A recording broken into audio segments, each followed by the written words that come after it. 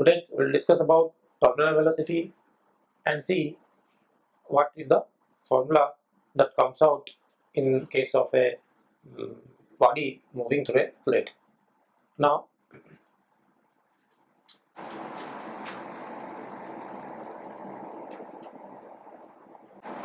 terminal velocity. The basic meaning of terminal velocity is that when the velocity terminates, that time the velocity is called terminal velocity. Terminate means when you allow body to move. Suppose I drop a sphere under gravity, so it moves down. As it moves down and down, its speed will gradually increase. If it is possible that with the increase in speed, there will be some force acting in the upward direction against gravity, then if that upward force balances the gravitational force downward, then in that case net force on the body is zero. When net force on a body is zero, whatever velocity the body would have acquired by that time means before the net force is zero, whatever velocity is now, if with that velocity at that instant the net force becomes zero, so the body will continue to move with that velocity because there is no net force. The net force is zero. Whatever velocity the body has acquired, it will move with that velocity, that constant velocity. That is the termination of velocity. The velocity terminates from that point. That means there is nothing going to change in the velocity vector. The magnitude of the velocity vector and its direction both will remain same because there is no net force. When net force is not there, then you cannot change anything in the velocity of the body, and the body will continue to move with the constant velocity. That constant velocity is called terminal velocity. So I'll write the statement first, the definition of terminal velocity, okay, then we'll proceed. Definition.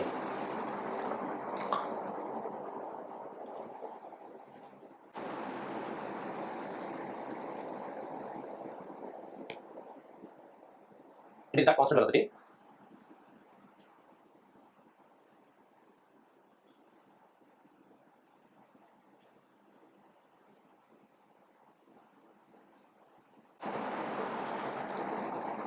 constant velocity the body attains when falling through a medium.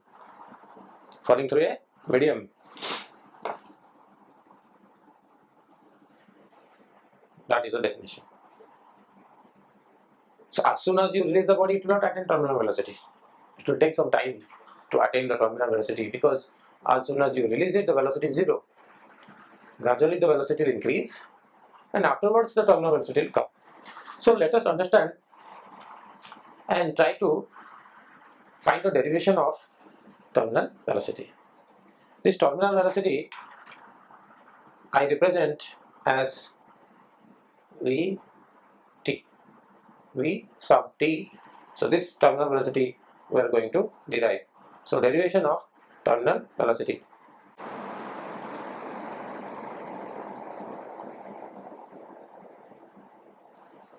Derivation part. We'll imagine that the sphere, a small spherical object sphere of mass m and radius r is moving through a fluid, moving through say water.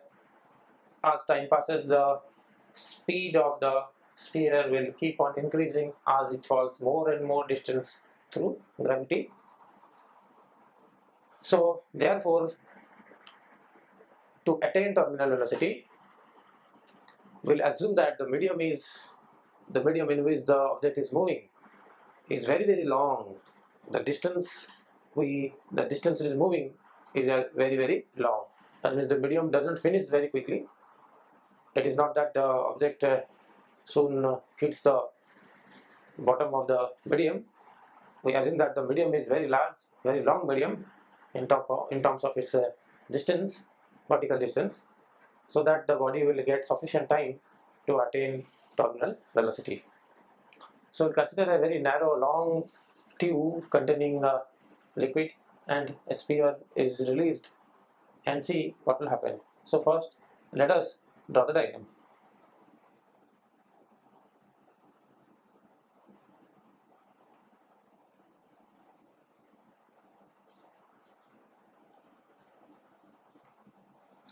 So here the medium is there. We release a ball here, spherical ball, are shown in blue color. This is a sphere whose r is the radius of the sphere. M is the mass of the sphere.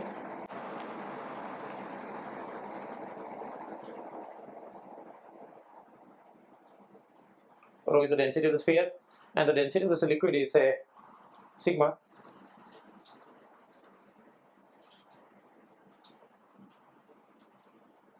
We'll consider small g as the acceleration due to gravity.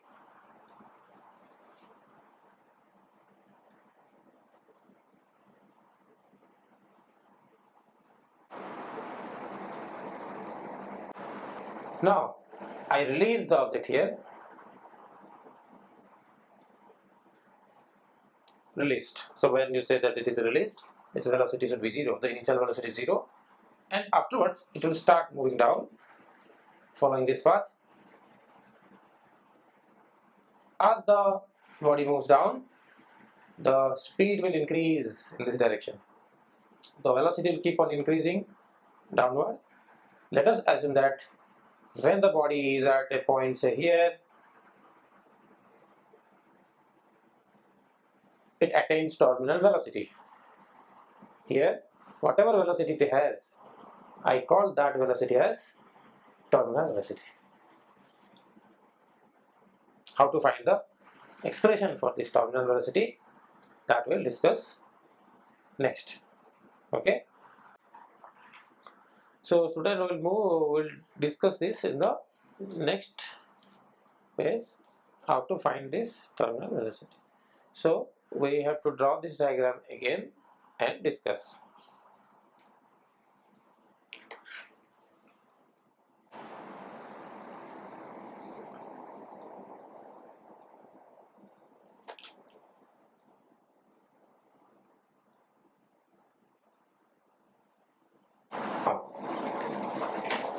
When the object is released from here, its velocity will be 0, its mass is m, density is rho, its density is sigma. So its density is rho, its density is sigma. Now, when this is fully immersed and released, okay, fully immersed and released. So that time we will draw the free body diagram.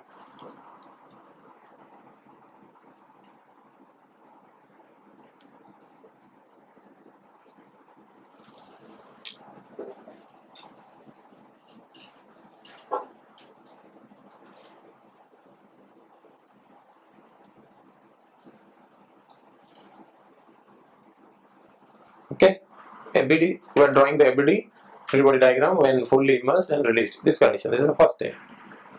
When you release it, what are the forces acting on this body in this situation? Fully immersed and released. U is 0. U is 0. One force is acting downward, that is its weight mg, and the buoyancy force will act in the upward direction. Buoyancy force, that is F B, say, force due to buoyancy. I will calculate that. This is the force due to gravity or weight or mg. So this time only two forces are there, as you can see, and this force is always greater than this force, so it will start moving down following this path.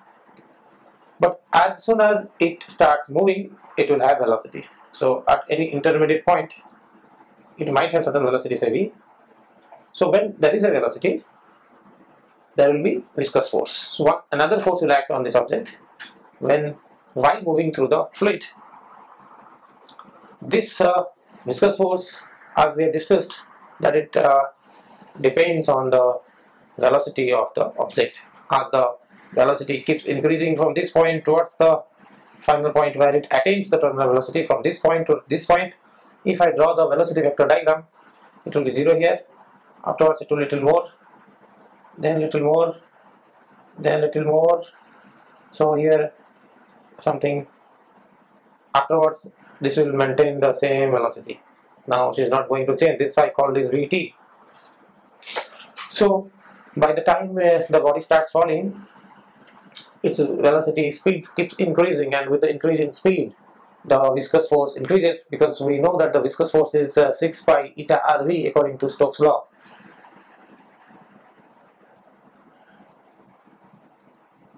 This is the viscous force. I call it a Fv, viscous force. This is buoyancy force, buoyant force or force due to buoyancy. This is the weight of the object. So this comes into picture when there is a velocity, when the body starts moving, when there is velocity. If this velocity is 0, then viscous force is also 0. So therefore in the initial case when the body was released, there was no velocity, therefore there was no viscous force. So only two forces are there. Now as the body moves down, this is not going to change, because mg has nothing to do with the motion or rest of the object. It will remain the same. Similarly, if the object is completely immersed at the start, then also it remains completely immersed throughout from this point to this point. So this force is also independent of the motion of the object. So two forces will remain same from here, the time you release it and the time when it attains the terminal velocity. So therefore this viscous force is the only force which will be increasing as the object falls down, and this force will be proportional to velocity and opposite in direction of the velocity. So it will act in the upward direction because the body is moving in this direction. So frictional force or viscous force will act in the opposite direction. So this is the velocity vector diagram. I will just draw the viscous force diagram nearby. Here it is 0. Here it will be gradually increasing, increasing, increasing, and increasing. So this is the viscous force that will act at the time of attaining terminal velocity. So this is one ABD. I will draw another ABD when this viscous terminal velocity is attained.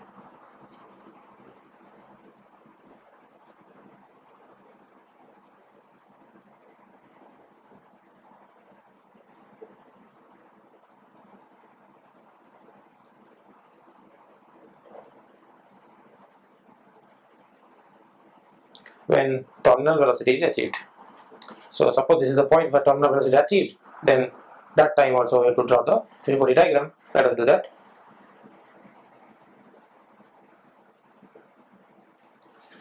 So there are three forces. As usual, these two forces will be there, which is independent of the motion of the object. It will remain the same from the start to this point, but one force will act in the upward direction, that is known as your viscous force. This is the viscous force, extra force that will act on this object. So what happens is one more important thing is that this force and this force, these two forces will not change as the body moves. And as the body is moving down, that means to start with, suppose that this is 10 Newton, this is suppose 3 Newton. So obviously there is a net force of 7 Newton downward. Because of that the body starts moving down, and it will remain the same. But then if there is no viscosity, it will remain the same. But because of the viscous force, which is increasing in magnitude, which depends on the velocity, as the velocity increases, this viscous force also increases, and a time comes when the difference, the net force becomes 0. Because initially it was 10, suppose it's 3. Now if this becomes, viscous force becomes 7, then 3 is because of this and 7 because of this. So 3 plus 7 is 10, now it is also 10, 10 will cancel 10, and therefore net force is 0. This viscous force will gradually increase, and the sum of these two forces will balance mg. That time the velocity, whatever velocity the object would have at the time, that velocity is known as terminal velocity. When this situation occurs, when these two forces in the upward direction and one force in the downward direction will balance each other, the velocity, whatever velocity the object would have attended, that time is known as terminal velocity. So for terminal velocity, what we'll write?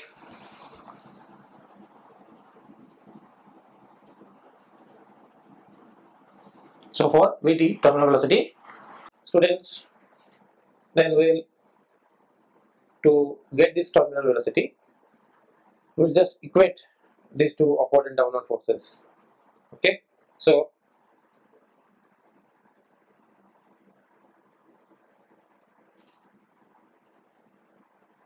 mg. What is Fb? This Fb is force, viscous force, which is 6 pi eta rv plus this buoyant force.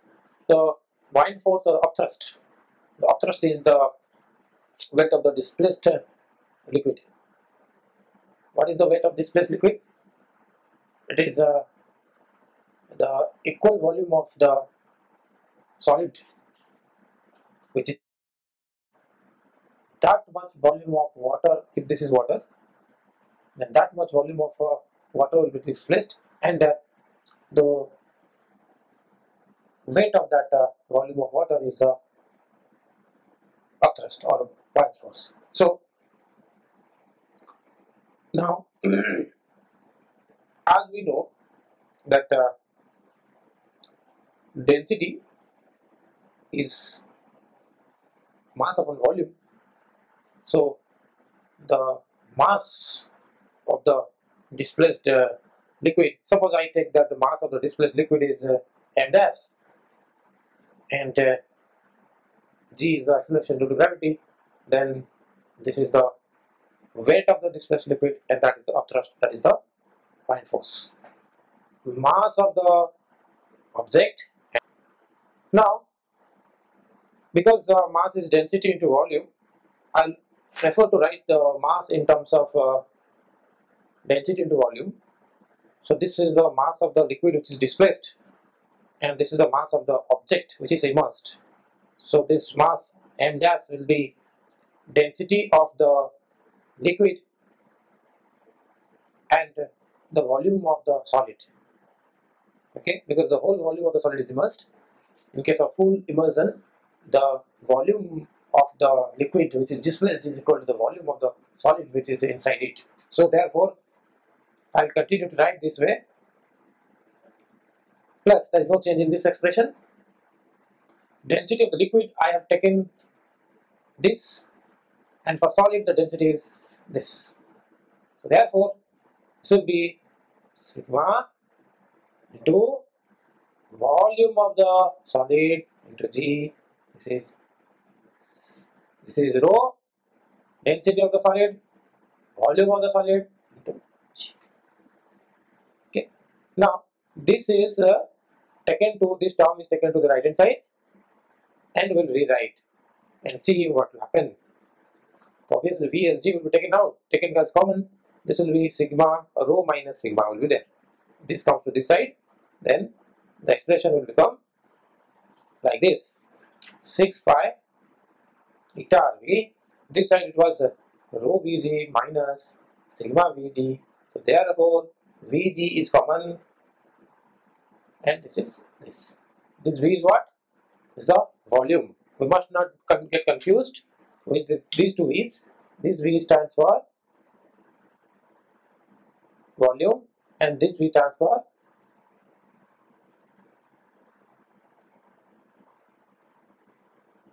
terminal velocity. Okay. So now the volume of the object, which is a sphere of radius r, so the volume is 4 upon 3 pi r cube. Okay, 4 upon 3 pi r cube. So I will substitute here and rewrite the equation: 6 pi eta v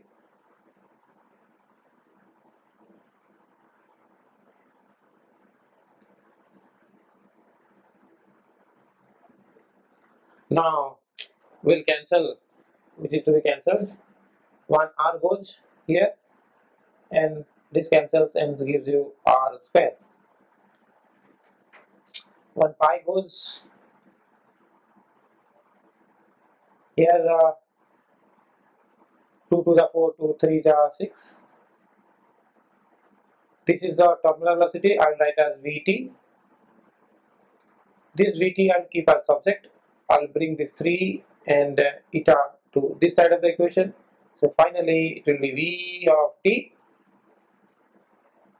2, this 3 comes down 9, so 2 by 9 r square g rho minus sigma divided by eta.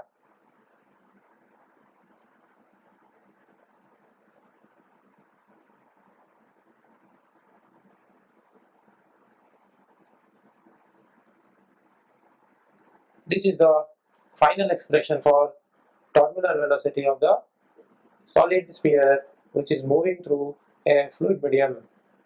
You can see from this expression that the terminal velocity, 2, 3 quick points we can note.